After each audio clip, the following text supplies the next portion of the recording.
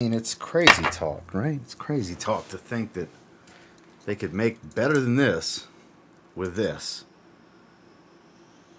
Did they? Stay tuned.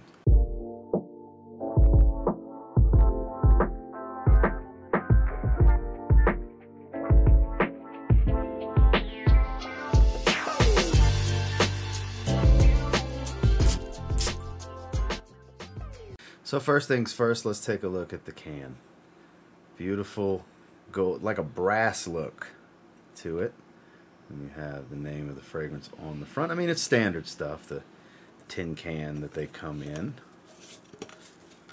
I'll pop it open to show you guys. Bottle sits in just like that, but I mean, it is nicer than the boxes that you typically see. Now let's talk about this bottle. Let's take a moment to admire this. So it has that same,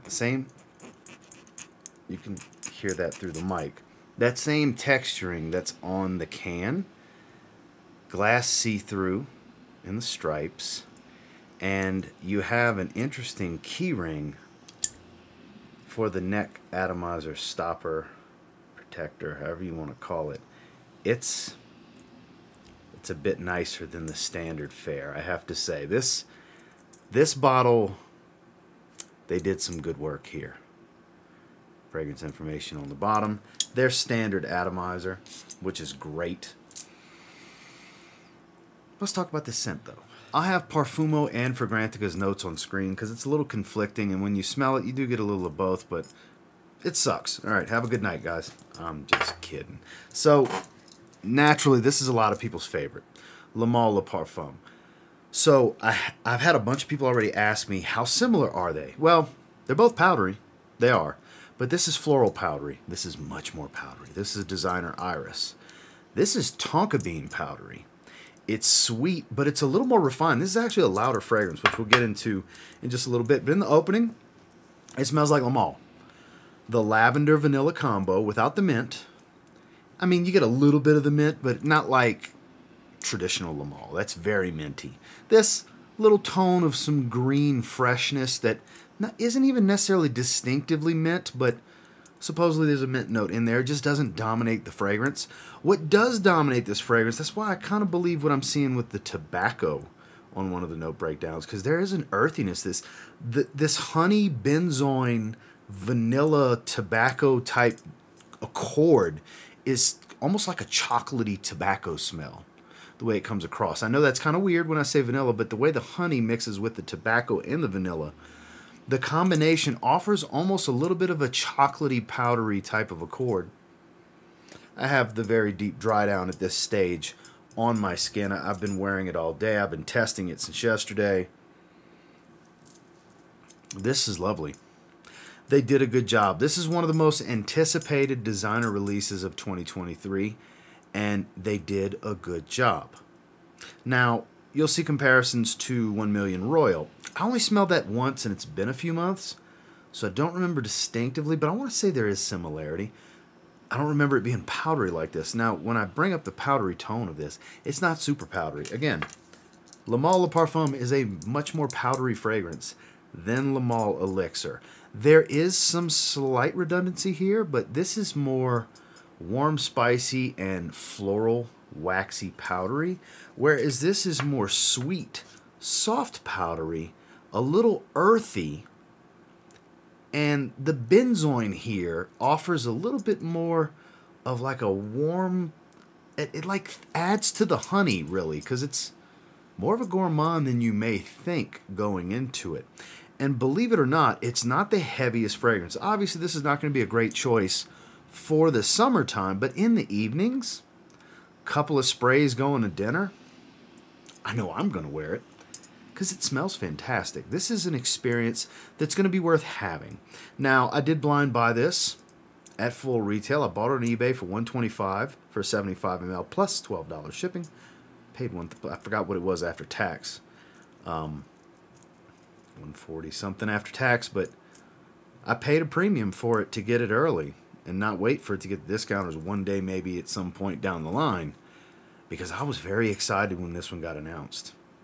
Very excited. And I gotta say, it not necessarily exceeds my expectations, but it at minimum met my expectations for this because it does tie into the DNA. It does smell like a version of Le Male. I think they got it right for an elixir version of Le Male. It's not absurdly powerful like, say, a Sauvage elixir. We have to relate the elixirs. 1 million elixir, much sweeter than this. This is still gourmand sweet, like you would expect when you see the notes, but I think this earthy tone that I believe there has to be the tobacco note in here, I believe that to be true because it does smell like it's in there. And the honey vanilla combo, it's thick, it's creamy sweet, not syrupy sweet, but it's also not too sweet. There are much, much sweeter. Think Jean-Paul Gaultier Scandal and Scandal Le Parfum, for example. Much sweeter fragrances from the house than this. I know I'm kind of giving you quite a bit here, but I'm really trying to paint a picture on what I get from this one because I think it's fantastic. I made the prediction of this being one of the top 3 designer releases of the year. And where I stand with the little bit of time I've spent with this one so far, I would say so far for me that's true. Yeah, absolutely. I have Spice Bomb Infrared Eau de Parfum coming in tomorrow at the recording of this video. The day this video goes live, it comes in. That's got potential to be up there as well. But this, I think, was a welcomed addition. A lot of shoes to fill with something like this being a previous release because this is masterfully done. This is fantastic for those of you that like iris, like powdery, any of that stuff. This is seduction in a bottle right here. It's gorgeous. This is on that level, but warmer and more delicious. Not as powdery, but still powdery. This, must try. Now, performance. So, long and strong.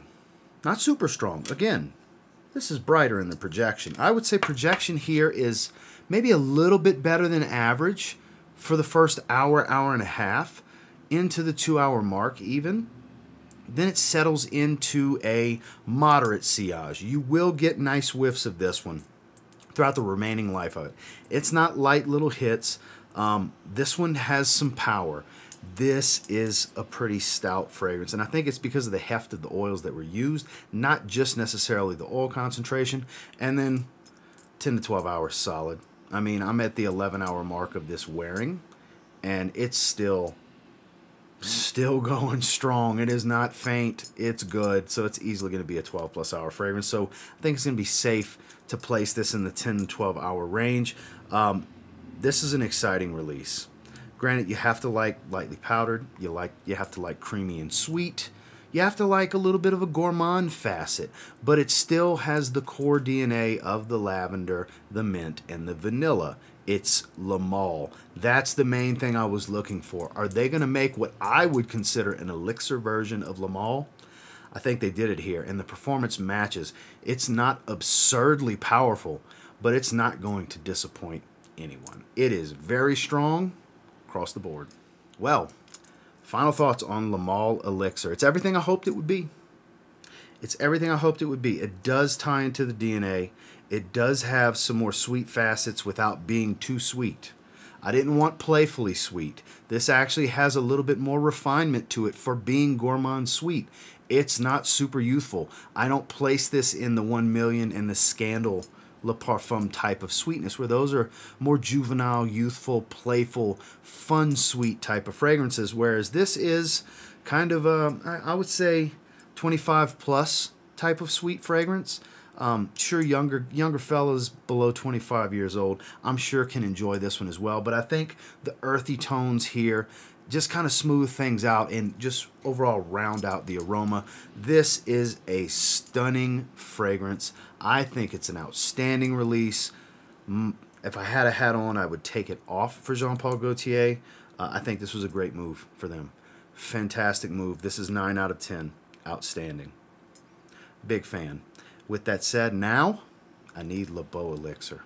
Well, that's my thoughts and feelings on the newest release in the Le Male line from Jean-Paul Gaultier. This is the Elixir Flanker.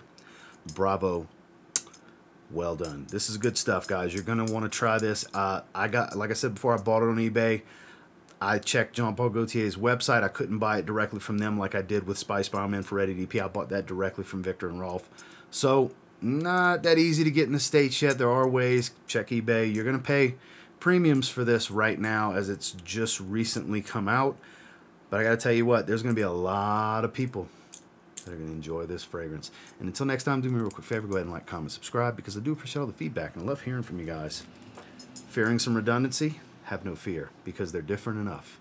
While they're very similar, they share the DNA. There's just as many differences as there are similarities. I'm so glad to have both of these. These are both so good. And until next time, I will say, if you get your hands on the Mall Elixir and you give it a spray now, pretty confident you'll thank me later, because you'll know what you're going into. It's that good. Have a good one, guys.